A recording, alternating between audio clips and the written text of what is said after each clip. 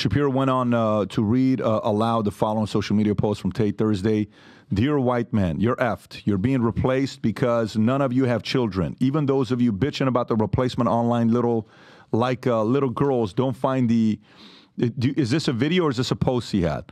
Grumption to F. I see white men bragging about having 5 kids as if it's an achievement. LOL. 5 LOL per night, per year, right? Oh, all you white boys lost control of your women and now they won't accept multiple wives anymore. Now they tell you they don't want any more kids.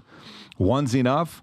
Don't want to do their God-given job anymore. They want Instagram likes. Shapiro said, okay, so again, one true thing, many false things. One true thing, people need to be having more kids in a Western civilization. The many false things, marriage is bad. Loyalty to your spouse is bad. Society can be built on men running around having sex with 30 women and having 30 kids per year. And this is the true meaning of a man. And young men think of like, wow, that sounds amazing. Man, male seeks to impregnate many females. Okay, that sounds great to a bunch of young men who are jerking off to Andrew Tate's webcam business. It sounds amazing to them. That's also not how societies are built. Adam. Yeah, fully agree. You white boys need to start having some kids, y'all. I mean, I don't know why you wouldn't. It's ridiculous. But, of course, I kid because I'm still working on having kids. But, look, these are healthy conversations that need to be had because both of these guys, I think, are beasts in their field.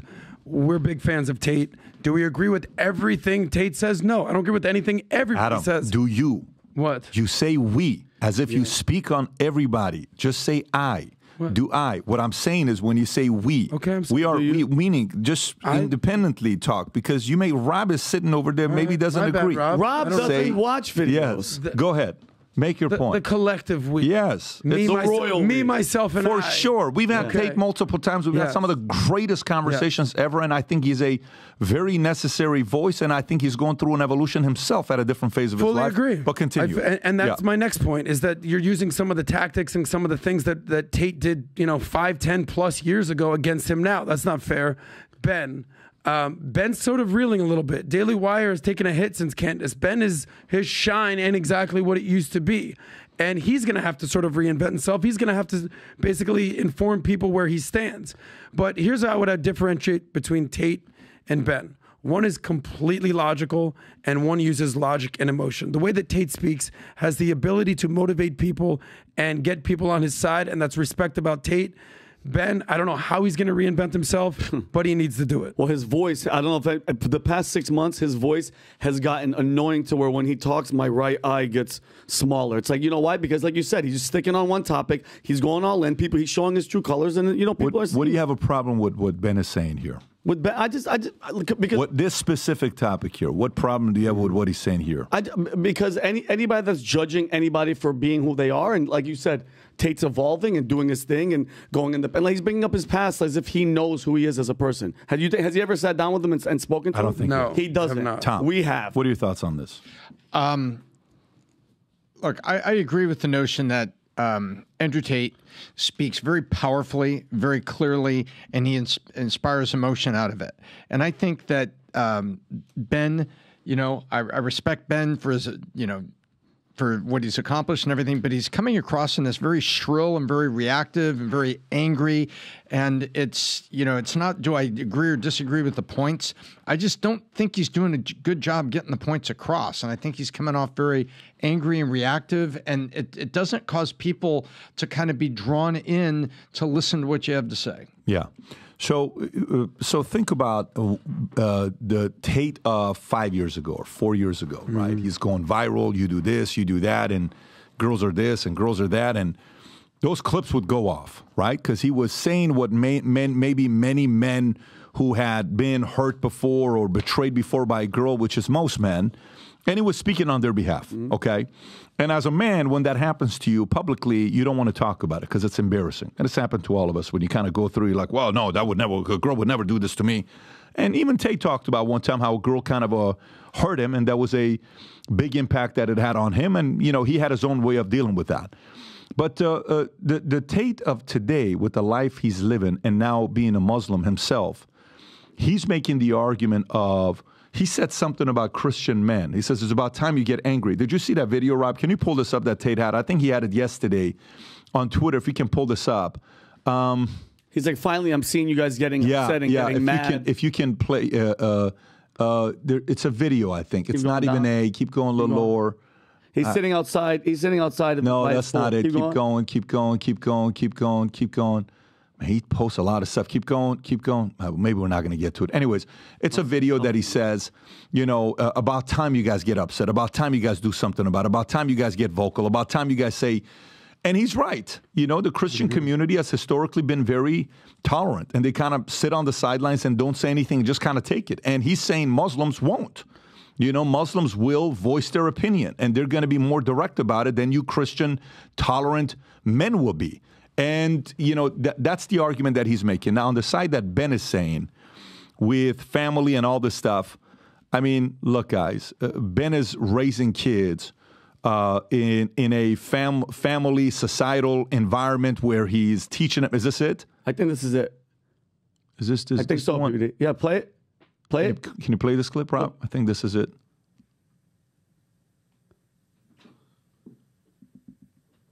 Great. Not working. Yeah. But that is it. That is the one.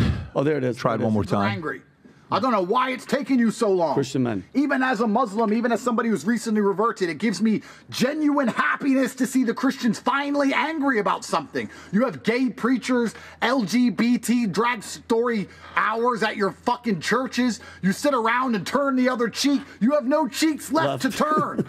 There's nothing in this world without masculine rage. It's the bottom line of everything. There's no country without men who are prepared to get angry and defend it. There's no idea. There's no house. There's no religion without masculine rage. They've bred it out of you. And for the first time in a long time, we see Christians finally angry about something.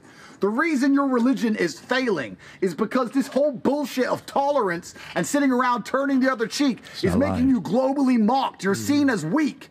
And when I see Christians mad for the first time in a long time, although I'm no longer Christian, it makes me feel happy. This is exactly what the world needs. There has to be a line where you say, no, we will not accept. That's how we ended up in this position in the first place, accepting everything. You can pause it. It's not. I mean, he's say what you want. Oh. You don't like him. He did that. He's right. Yeah. By the way, but you have to realize this, man. Ben Shapiro grew up in a very different upbringing than this guy. Yes. So to get Ben to understand Tate or Tate to understand Ben are two different things. Kind of like what Shug was talking about yesterday, where he's like, dude, who taught him those habits? Mm-hmm. Who taught? Those things come from your surroundings. If you become a gangster, and at a young age, you're around a gang, and you're around all these other gangsters, you're going to be wired in a different way. For sure. If you're a guy that grew up in a healthy, peaceful environment like a Ben Shapiro, and you're raised where you're going to school, and at a young age, you want to be the Supreme Court one day, and you playing the piano, you playing the violin in front of thousands of people. Yeah. But they're very similar and very different at the same time. Yeah, the passion is there. Very similar and very different at the same time. I love what he said about tolerance, because you've spoken about this many times. You said there's four virtues that your family you pray for, the way you lead your kids, and one virtue that you've eliminated, which is tolerance, because you've said this before. Christians become a little too tolerant. Yep. Yeah, LGBT. Okay, cool. It's all good. Yeah, now we can have trans preachers. It's okay. No. Yeah, credit to Islam, credit to Judaism. We don't really play that game. Like, we kind of have some, especially Islam, they kind of have some things that they don't equivocate on and they're tolerant on. What I'll say with the evolution of Tate and the evolution of Ben, who do you think has had to evolve more? I would argue that Tate had to evolve much more. The only difference between Ben, between he was 20, by the time he's 40, is kids. He was raised in a Jewish Orthodox household. He's worked on himself. He's worked on his business. The only major difference that I can tell perception-wise, in my opinion, is having kids. And of course, when you have kids, you evolve.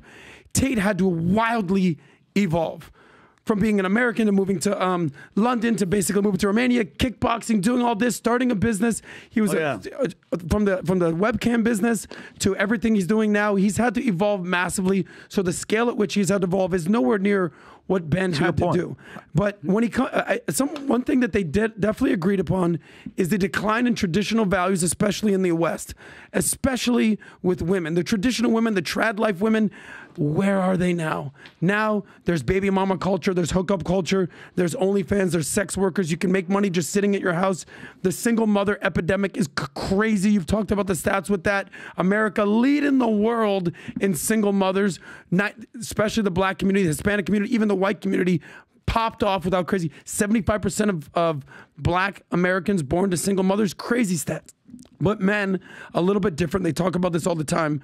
Men are a little bit different. Men can take a little while longer to evolve. Vinny and I can still have kids at any point we want right now. I challenge a 45-year-old woman to have a kid today. It's going to be pretty tough. But men need to take longer. They need to make money. They need to make friends and make a network. Women, you need to start making some babies. 45-year-old can still have a kid, but it's going to be tougher. They can still have a kid, but it's going to be tough. But I get it. I get what you're saying. So, all right. I can no longer remain in today's Democratic Party. Tulsi Gabbard says she is no longer a Democrat. A potential Tulsi Gabbard VP. Where we are being told that we just have to comply and go along with whatever they say. American people are smarter than this. However, we must remain vigilant to recognize their propaganda for what it is, pure lie. Unfortunately, we live in a time where free speech is under attack. Whatever they say goes, and we have to just follow. And the people who suffered under your reign as prosecutor, you owe them an apology. Taking on Kamala Harris on a debate stage before, I would look forward to doing that again. So if you like this clip and you want to watch another one, click right here. And if you want to watch the entire podcast, click right here.